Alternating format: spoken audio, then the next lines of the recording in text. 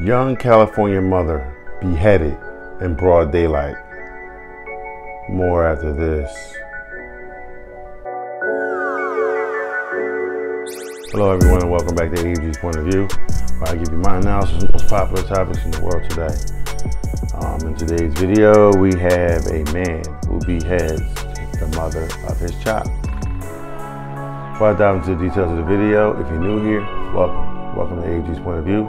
Do me a favor, hit that subscribe button, hit that like button as well. There'll be more awesome, loving, and wonderful people over, similar to yourself. All my normal subscribers, thanks for coming back. I'm diving in. A man allegedly cut off a woman's head in the middle of a California street. Authorities in the San Francisco area city of San Carlos did not describe the weapon, but radio traffic described by KGO mentioned a 25-year-old woman decapitated by a sword. Investigators reportedly said they were still looking for the implement, meaning the weapon. They did not identify the woman in a press statement, saying they needed to notify the family. Authorities also did not name the suspect in their post, but law enforcement sources for KGO named him as Jose Solano Landeta. A man by that name does appear in the San Mateo jail records on a count of murder. Held without bail, he is scheduled for court appearance to take place Friday. The San Mateo Sheriff Office did not immediately respond to a request for more information. Alright, so I'm going to share an excerpt of another story that was actually same story, just a different account to it, a little more information in it, and fill you in on the details, and I'll give you my analysis right after that. All right, I'm just gonna skip around to the main points, and then we'll dig in. Okay, so she has a team, the news team. They came out and they were talking about, the situation that took place, and obviously grandma and the dad was having a conversation with the news people, and this is how it went down. Marty Castro, the father of the victim, he came out saying she was an amazing girl. She was an amazing woman, very stubborn, determined to raise her daughters on her own. Okay. Karina Castro was 27 years old, got her GED, and worked as a DoorDash driver. She left behind a 7-year-old and a 1-year-old daughter. She's the youngest, she had the youngest with the man who's held for murder, 33-year-old Jose Rafael Solano Landeta, aka Rafa Solano. All right, and they had an argument, you know what I'm saying? Going, I guess this is the reason why she's not here. But previously, I'm gonna give you a little background on him. He's a diagnosed schizophrenic on medicine, and he would use that as an excuse for his behavior. He drank excessively, and you're not supposed to do that on those kind of medications, okay?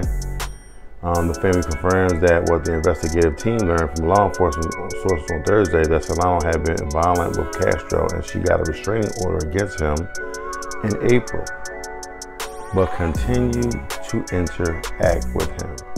Listen, you got a situation like that, you gotta let it go. You gotta let it go. Young people out there be watching this, ladies especially, you're in a relationship, the guy's violent, you're getting a restraining order, that is your red flag.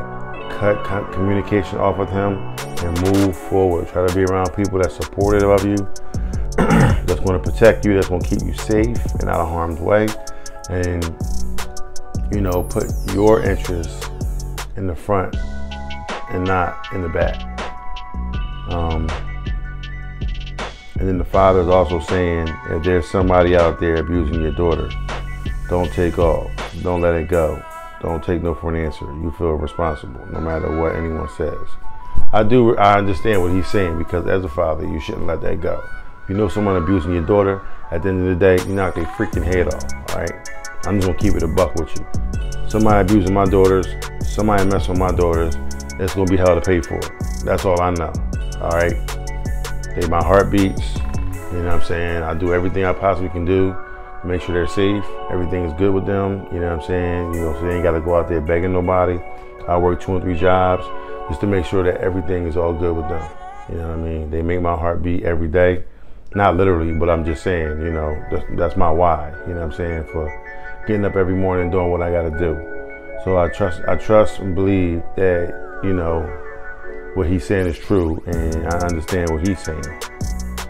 Now, the day before the murder, Snapchat messages between the couple got very contentious, okay? And we have some, I don't have the actual text messages themselves, but he actually put in the story. So she threatens to tell the world that Solano was a criminal, basically, okay?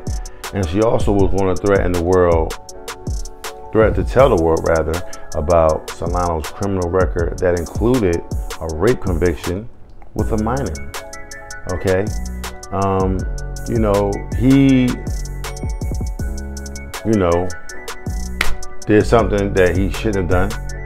It's obvious, and he got convicted for that.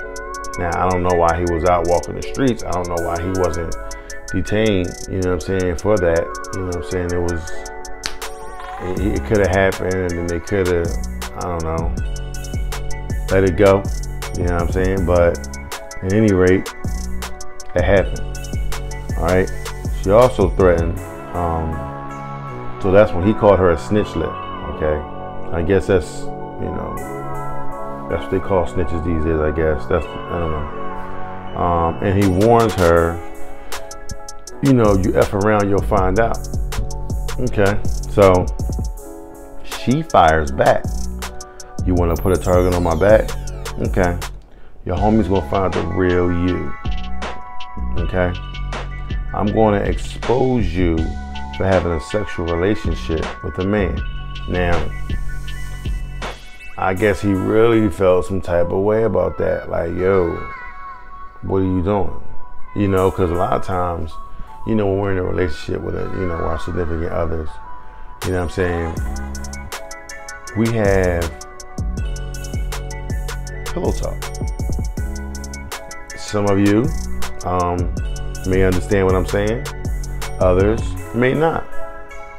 What pillow talk is, you laying next to your significant other, girlfriend, your boyfriend, whatever the case may be, whatever whatever floats your boat, you're having a conversation. And, you know, you're just small talking and, you know, having a good old time and letting people know about different things. Sometimes you talk about some personal things about yourself, just to be open and and transparent, you know, what's going on with you. And you find out more information and you go from there. And next thing you know, that information that you receive now becomes a dagger that you could, you know, kind of throw back at that person when you feel like they're not giving you what you want, or doing something, you know, that you don't really like. You know how couples sometimes, you know, they got a deep, dark secret, and if you don't do what I say do, I'm gonna leak it. Well, these days everyone's leaking everything, so this is the reason why so many people getting shot and killed all the time. Okay, so now this is the crazy part. She adds, dude, go ahead and try to take my ass out. Meaning, you soft, you're not gonna do nothing. She basically challenged him. She challenged him. So he said, okay, cool. Hours later, they had a conversation out on the street, outside of her apartment. Kids are safely in the house.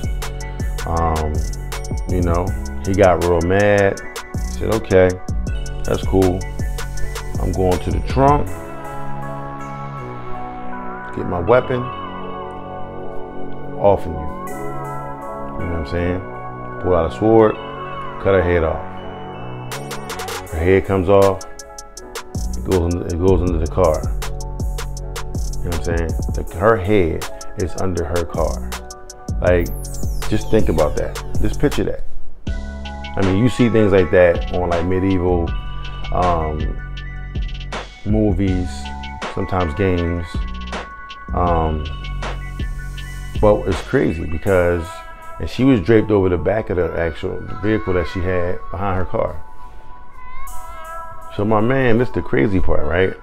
Now, he goes out, he does this, leaves, right? Comes back with his homies walking down the street. I guess he told his homies what he did. He comes back, cops is right there.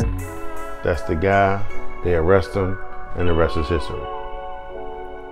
But now, for me, why would you do something like that? Why would you come back? I don't get it. So, I don't know. This story to me is weird. As far as to why he would come back with his homies. Like, I don't get it. I don't get that part. I'm in left field with it. Maybe you can shine some light on it. Maybe somebody knows some information out there, but I don't know. I wouldn't come back to the scene of the crime that I just committed. You get what I'm saying? This is the reason why I'm confused. But different strokes for different folks. Maybe he thought nobody was gonna be there. Maybe he thought everything was all good because he didn't shoot a gun, everything was cool, but someone obviously called the cops. The neighbors was watching. The neighbors was always watching.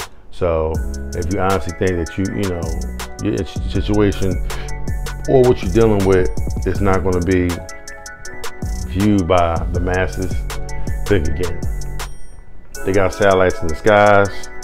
They got cameras on telephone poles. They erect cameras out there. They got the people that's walking around. You also got people with cell phones, dash cams. I mean, there's a camera everywhere. You know what I'm saying? So if you never think you was gonna get caught, then I don't know what he was thinking. You know what I'm saying? But they had the audacity to go out and to kill the mother of your child. Just cut her head off. Jump. Like, you see that and their head just drop. You see that in a medieval movie. You don't see that in everyday life. So for the neighbor to see that, I can imagine they ain't gonna be to sleep. Just seeing something like that will just wig me out. You know what I'm saying? Be like, OMG. So that's an unfortunate situation. I think they have a GoFundMe page. Maybe if they do, I'll put the link in the description. That way you can go out there and donate if you want to help out with the family. To help bury the young lady and, maybe put some more money in their pockets to kind of help out raising the kids. Right now, the kids is actually with DHS, I believe. Yeah, child service, came and got the children, as they should, because you can't just be saying, hey, I'll take care of them. I mean, it doesn't make any sense for you to, do that, because they got to check your background. It's a lengthy process you got to go through. So, things like that happen, but it's an unfortunate situation that happened to those kids, and it's good that they didn't see it, but now you got to have that conversation with those children. Mommy and daddy's going forever. They ain't never coming back. Mommy's dead, daddy's in prison. He's probably gonna get the death penalty. Simple as that. So, what a hell of a way for a child to, live. So, prayers go up to that family. Prayers go out to them children. Hopefully something positive can come out of this, and I don't know, maybe the kids can move on and do great things in life. I'm hoping and praying. So, but in the meantime, if you like what you heard, please don't hesitate to hit the subscribe button down below. Hit the like button as well. There'll be more awesome, loving, and wonderful people over. Similar to yourself. Share this video with all your family members and friends. Share it on social media. Get the word out that AGs is dropping these videos. Try to give you one every day. I do the best that I possibly can do. And, hopefully we can get there and we can make it happen. So, come check me out on TikTok, Instagram, Twitter, and let's have a conversation. It's a crazy, crazy story, and there's crazy people out there. Y'all do me a huge favor. Please be careful. Please be extra careful. Keep your head on the swivel. Don't trust anything you see.